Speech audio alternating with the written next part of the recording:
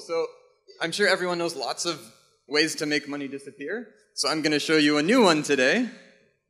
How to make money disappear with hash functions. All right, so the kind of money we're going to be dealing with is actually Bitcoin. So the first thing we're going to figure out is, what is a Bitcoin address? What are all the crazy letters and numbers? Where do they come from? How do we build it? And what terrible things will happen when we screw it up? So, long story short, the easiest way to understand Bitcoin is to think of it as a giant balance sheet. So it's just a bunch of account numbers and a bunch of account balances. So in Bitcoin, these Bitcoin addresses are the account numbers. And there's this big balance sheet. The only difference between this and a regular balance sheet is that this balance sheet is maintained by an anonymous peer-to-peer network. So that's actually kind of amazing, because there are two problems that seem immediate when you try and do that. First of all, if you have an anonymous network, how come you can't have anybody spending the money in any account? And as it turns out, you can solve that problem with public key cryptography. That ECDSA is the elliptic curve digital signature algorithm, and the idea of using digital signatures for digital money is actually old. It's from the 80s. Another problem is what happens when someone spends their money on two things at the same time. And that's actually not an easy problem to solve. And this is the thing that's sort of made cryptocurrency a thing, is that this Bitcoin is the first cryptocurrency to really effectively solve this problem. So to give you an idea, imagine that there's an account that has $5 in it, and I simultaneously spend that money on two different things at the same time. Then some nodes in the peer-to-peer network are going to receive one transaction first, and some nodes are going to receive the other first. But there's only $5 to spend, so I can't spend it twice. So how's that conflict resolved? And that's resolved by Bitcoin mining, actually. So when you think of mining, most people think of, oh, that's how you create new Bitcoins. It's actually, that's how you solve the double spending problem. The new coins are just an incentive to get people to do it. So when you first see a Bitcoin address, the first thing you notice is all these crazy letters and numbers. All the digits, capital letters, lowercase letters, there are 62 of them. But I claim this is written in base 58. In fact, it's a 25-byte string in base 58. Why 58? Well, because 4 of these, I hope maybe you can't see that at the back, but 4 of these things are very easy to confuse. The I and uppercase I, lowercase l, and the capital O and the 0, so you remove those, and there are 58 left. And you order them kind of like hex. When you're counting up, you would go 1, 2, 3, 4, 5, 6, 7, 8, 9, capital A, capital B to capital Z, so on. And if you look up how to make a Bitcoin address, you will find a picture like this. And again, in the back you probably can't see this. That's not important, because there are really 3 steps in this process, and we already know one of them. The last step is to turn the result into base 58 and add a checksum. Okay, so we know about that. The first step in this process is to start with a public key. So now let's think about, where does the public key come from? Well, as it turns out, it comes from an elliptic curve. And not just any elliptic curve, this elliptic curve. Of all the elliptic curves in the world, they picked y squared equals x cubed plus 7, which is pretty amazing because it's so simple. It seems so simple. So elliptic curves are these amazing mathematical objects. They do lots of crazy stuff, but one thing that's amazing about them is that you can add points on elliptic curves, and you can do all kinds of arithmetic. To add 2 points, all I do is I draw a line through them, I find where that line intersects the curve, I flip it around the axis, and that is the result of the addition. And the details aren't that important, but what you should know is that you can do that fast. In fact, with a couple additions and a couple multiplications, you can compute the coordinates of the resulting point from the coordinates of the points you're starting with. And, amazingly enough, that same formula that works to compute to do the arithmetic works mod a prime, even though the graph goes totally nuts. So these are just all the whole number points, whole numbers between 0 and 70. I'm plugging them into that equation, and the ones that work I'm coloring red. And as it turns out, I can still do all the arithmetic, and it'll still work, even in this crazy, ridiculous graph. So to make a public key that we start from to make a Bitcoin address, all we got to do is pick a random 256-bit number, and it's really important that it be random. And then take a point P and add it to itself that number of times. So that point we'll call Q. And as it turns out, there's a really fast way to do that. It's, I don't have time to go into it, but it's very, very quick to compute that way. But if you tried to go the other way around, if I gave you Q and P, and I asked you to find S, that is a very difficult problem. That's called the elliptic curve discrete log problem. And we heard about quantum computers yesterday, and this is one of the problems that quantum computers can actually solve quickly. But regular computers, nobody knows a reasonable way to solve it very fast.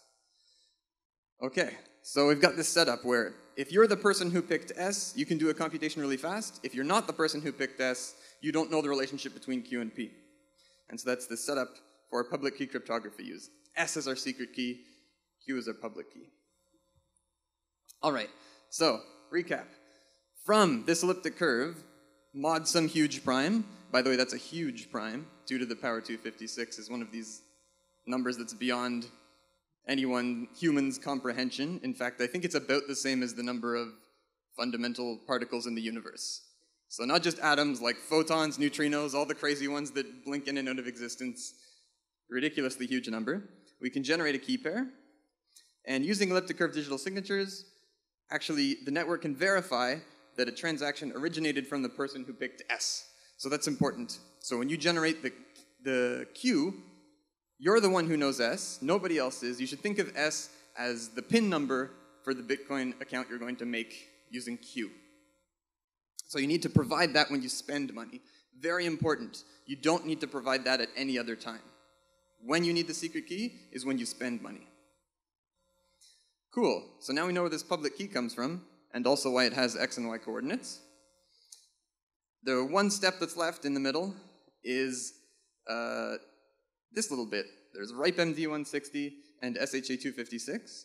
These are cryptographic hashes. So the property that cryptographic hashes have is that one direction is super fast and the other direction is super slow, so slow as to be effectively impossible. All right, so if you know an input for the function, you can send it through, no problem.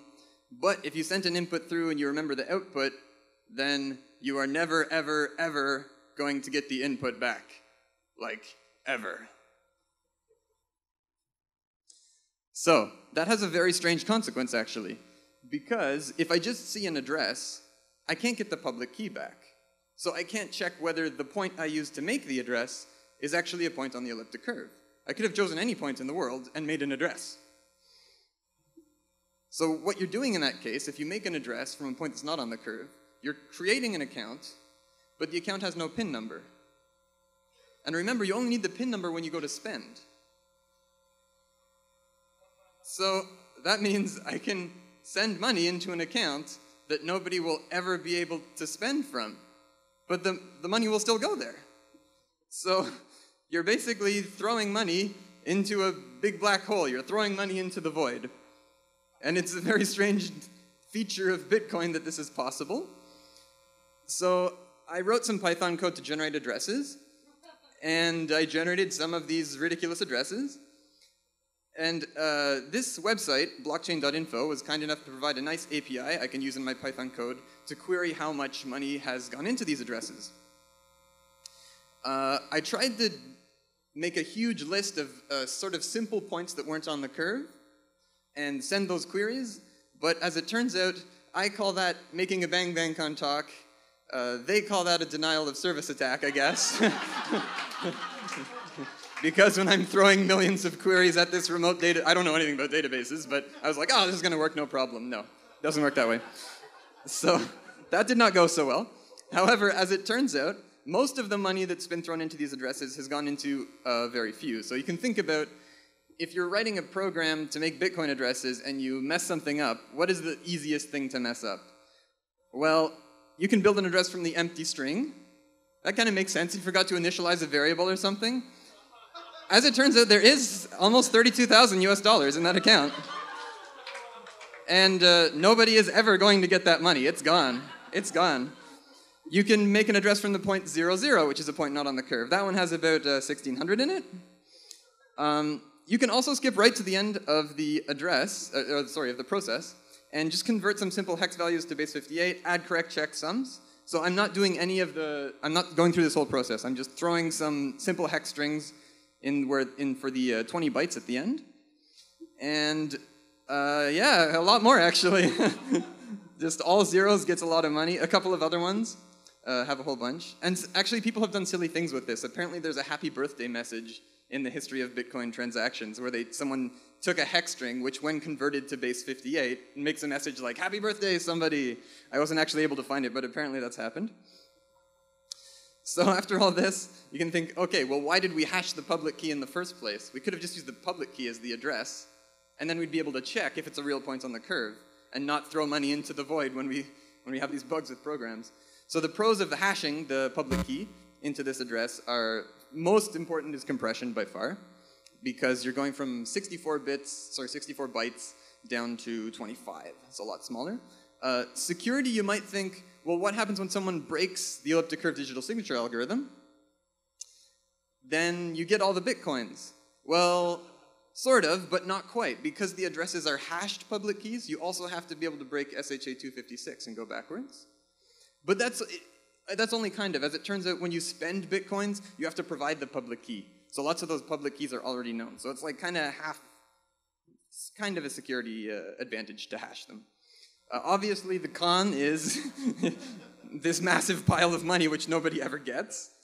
And the fact that as people write Bitcoin software, every time, I mean, bugs are never going to go away. So there's always going to be this kind of leak of money in the system. So an interesting thought is, Satoshi, the guy who designed Bitcoin, did he ever think about this? Or is this just probably an unintended consequence? I wonder. Or maybe he actually thought about this and erred on the side of compression. Cool, so moral of the story, design decisions are hard. Unintended consequences are easy. Cool. And that's it. Thank you very much. If you want to know more about elliptic curves and digital signatures, I couldn't fit it in the talk, but come talk to me after.